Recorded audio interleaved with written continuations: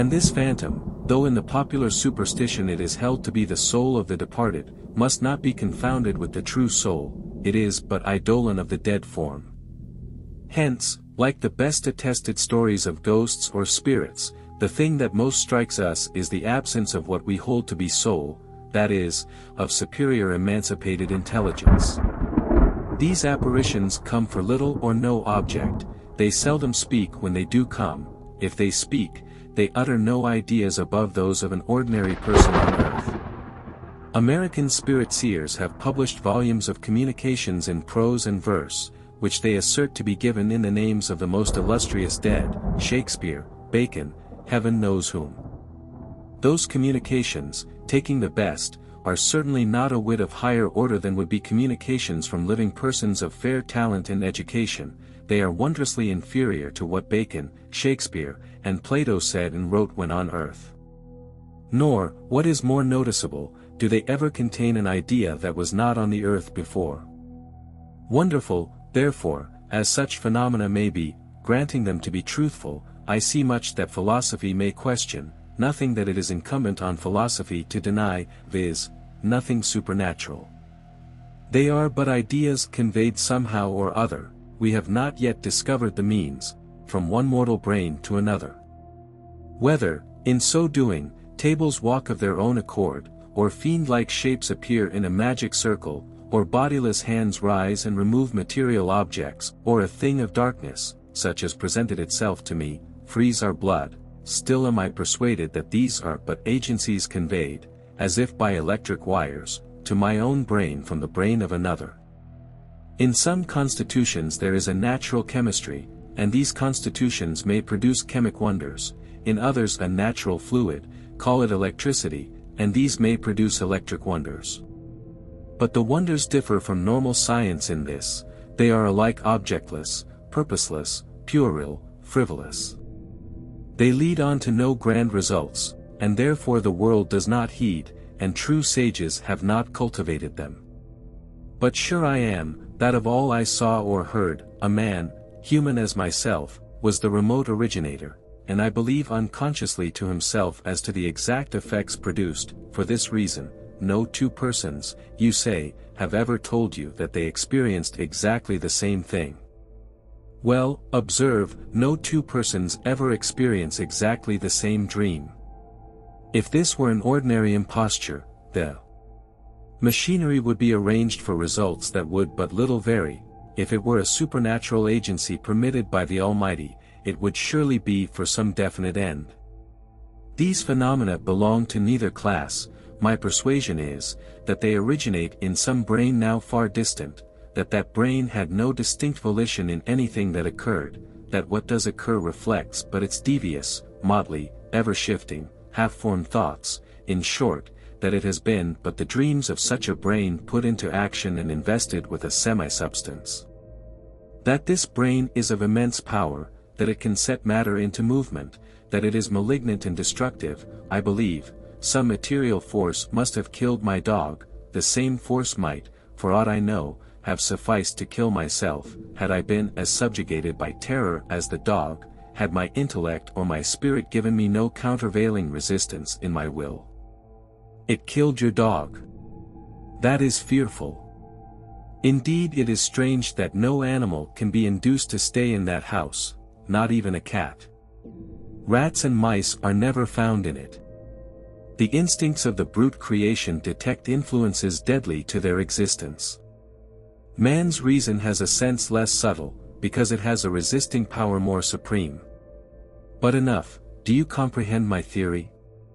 Yes, though imperfectly, and I accept any crotchet, pardon the word, however odd, rather than embrace at once the notion of ghosts and hobgoblins we imbibed in our nurseries. Still, to my unfortunate house the evil is the same. What on earth can I do with the house? I will tell you what I would do.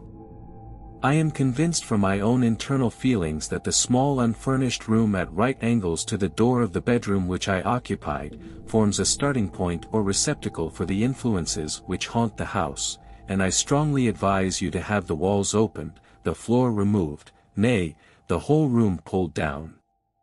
I observe that it is detached from the body of the house, built over the small backyard, and could be removed without injury to the rest of the building. And you think, if I did that, you would cut off the telegraph wires? Try it. I am so persuaded that I am right, that I will pay half the expense if you will allow me to direct the operations. Nay, I am well able to afford the cost. For the rest, allow me to write to you. About 10 days afterwards I received a letter from Mr. J, telling me that he had visited the house since I had seen him, that he had found the 2 letters I had described replaced in the drawer from which I had taken them, that he had read them with misgivings like my own, that he had instituted a cautious inquiry about the woman to whom I rightly conjectured they had been written. It seemed that 36 years ago, a year before the date of the letters, she had married, against the wish of her relations, an American of very suspicious character. In fact, he was generally believed to have been a pirate. She herself was the daughter of very respectable tradespeople, and had served in the capacity of nursery governess before her marriage. She had a brother, a widower, who was considered wealthy, and who had 1 child of about 6 years old. A month after the marriage, the body of this brother was found in the Thames, near London Bridge. There seemed some marks of violence about his throat, but they were not deemed sufficient to warrant the inquest in any other verdict than that of found drowned. The American and his wife took charge of the little boy, the deceased brother having by his will left his sister the guardian of his only child, and in the event of the child's death, the sister inherited. The child died about 6 months afterwards. It was supposed to have been neglected and ill-treated. The neighbors deposed to have heard it shriek at night. The surgeon who had examined it after death said that it was emaciated as if from want of nourishment, and the body was covered with livid bruises.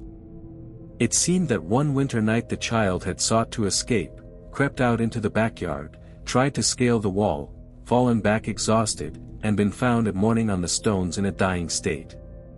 But though there was some evidence of cruelty, there was none of murder, and the aunt and her husband had sought to palliate cruelty by alleging the exceeding stubbornness and perversity of the child, who was declared to be half-witted.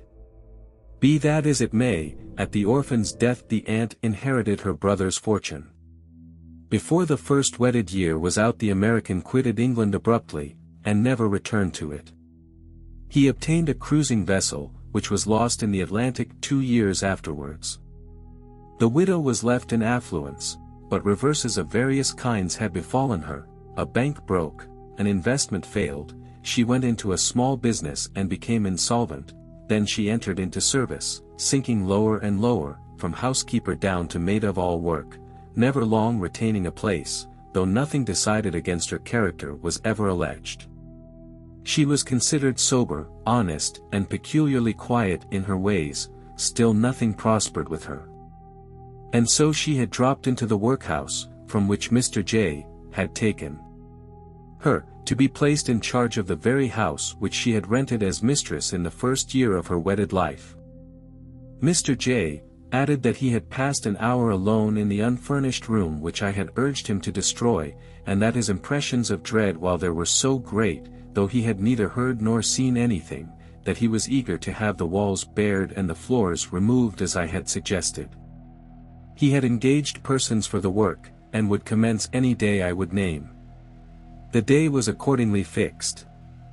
I repaired to the haunted house. He went into the blind dreary room, took up the skirting, and then the floors. Under the rafters, covered with rubbish, was found a trapdoor, quite large enough to admit a man.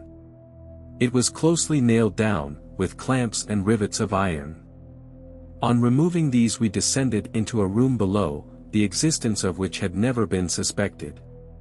In this room there had been a window and a flue, but they had been bricked over, evidently for many years. By the help of candles we examined this place. It still retained some moldering furniture, 3 chairs, an oak settle, a table, all of the fashion of about 80 years ago. There was a chest of drawers against the wall, in which we found, half rotted away, old-fashioned articles of a man's dress, such as might have been worn 80 or 100 years ago by a gentleman of some rank, costly steel buckles and buttons, like those yet worn in court dresses, a handsome court sword, in a waistcoat which had once been rich with gold lace, but which was now blackened and foul with damp. We found 5 guineas, a few silver coins, and an ivory ticket, probably for some place of entertainment long since passed away. But our main discovery was in a kind of iron safe fixed to the wall, the lock of which it cost us much trouble to get picked. In this safe were 3 shelves, and 2 small drawers. Ranged on the shelves were several small bottles of crystal, hermetically stopped. They contained colorless volatile essences, of the nature of which I shall only say that they were not poisons. Phosphor and ammonia entered into some of them. There were also some very curious glass tubes, and a small pointed rod of iron, with a large lump of rock crystal, and another of amber, also a lodestone of great power. In one of the drawers we found a miniature portrait set in gold, and retaining the freshness of its colors most remarkably, considering the length of time it had probably been there. The portrait was that of a man who might be somewhat advanced in middle life, perhaps 47 or 48. It was a remarkable face, a most impressive face. If you could fancy some mighty serpent transformed into a man, preserving in the human lineaments the old serpent type, you would have a better idea of that countenance than long descriptions can convey, the width and flatness of frontal, the tapering elegance of contour disguising the strength of the deadly jaw, the long, large, terrible eye, glittering and green as the emerald, and withal a certain ruthless calm, as if from the consciousness of an immense power. Mechanically I turned round the miniature to examine the back of it, and on the back was engraved a pentacle, in the middle of the pentacle a ladder, and the 3rd step of the ladder was formed by the date 1765. Examining still more minutely, I detected a spring. This, on being pressed, opened the back of the miniature as a lid. Withinside the lid were engraved, "Mariana to thee, be faithful in life and in death to." Here follows a name that I will not mention, but it was not unfamiliar to me. I had heard it spoken of by old men in my childhood as the name borne by a dazzling charlatan who had made a great sensation in London for a year or so, and had fled the country on the charge of a double murder within his own house, that of his mistress and his rival. I said nothing of this to Mr. J., to whom reluctantly I resigned the miniature. We had found no difficulty in opening the first drawer within the iron safe. We found great difficulty in opening the second. It was not locked, but it resisted all efforts, till we inserted in the clinks the edge of a chisel. When we had thus drawn it forth we found a very singular apparatus in the nicest order. Upon a small thin book, or rather tablet, was placed a saucer of crystal. This saucer was filled with a clear liquid. On that liquid floated a kind of compass, with a needle shifting rapidly round, but instead of the usual points of a compass were 7 strange characters, not very unlike those used by astrologers to denote the planets. A peculiar, but not strong nor displeasing odor came from this drawer, which was lined with a wood that we afterwards discovered to be hazel. Whatever the cause of this odor, it produced a material effect on the nerves. We all felt it, even the 2 workmen who were in the room, a creeping tingling sensation from the tips of the fingers to the roots of the hair. Impatient to examine the tablet, I removed the saucer. As I did so the needle of the compass went round and round with exceeding swiftness, and I felt a shock that ran through my whole frame, so that I dropped the saucer on the floor. The liquid was spilt, the saucer was broken, the compass rolled to the end of the room, and at that instant the walls shook to and fro, as if a giant had swayed and rocked them. The 2 workmen were so frightened that they ran up the ladder by which we had descended from the trapdoor, but seeing that nothing more happened, they were easily induced to return. Meanwhile I had opened the tablet. It was bound in plain red leather, with a silver clasp.